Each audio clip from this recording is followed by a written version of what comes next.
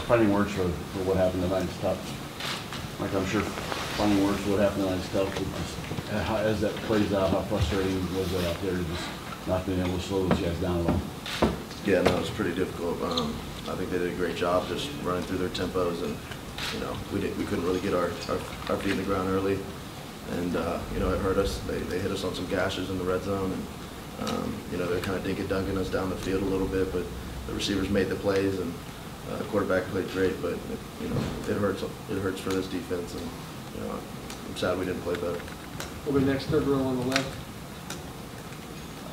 Micah, you guys didn't come out of blitz like you normally did this season. Was that a game plan with their wide receivers, or what's going on there?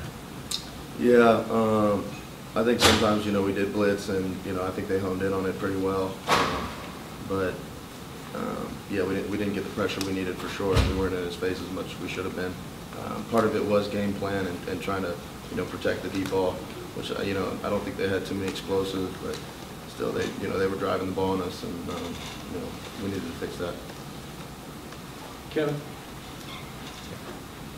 Mike, just how tough is it in the locker room right now? I mean, it's 2-5 this year. You guys came in with a lot of high expectations going forward in the Big Ten, supposed to be that first conference win. Just describe the mood and how you guys want to try to fight out of it.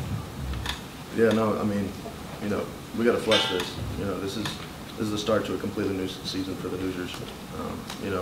We're moving on to the next game. We can't dwell on this. I mean, hats off to them, great team, but we're better than that, and we know that. And it's college football. You got to come back every week ready to play. So it's on me, it's on the leaders on this team, it's on the coaching staff and every player in that locker room to step up and find a way to win a game. Justin?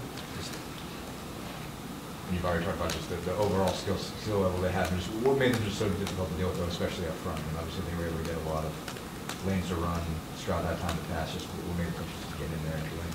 Yeah, I think their O-line did a good job just kind of moving us off the ball, and they did a good job just picking up our blitzes too, and knowing when we were going to come. So I think we could have done a better job just maybe showing here and blitzing here, but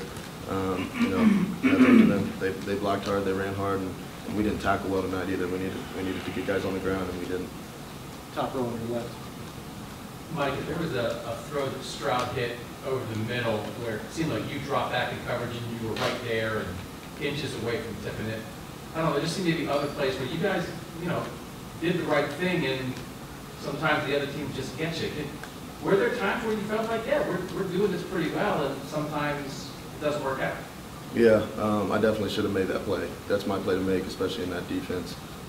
Tampa too, I'm the middle post, so that's my play. But I think there were a lot of times when guys felt like they should have made the play, and we were in great position, but we didn't come up with it, or guys didn't make their play. So yeah, I think parts of the game we did a good job in defending some things, but overall it wasn't good. Anything else for Micah? If not, thanks, Micah.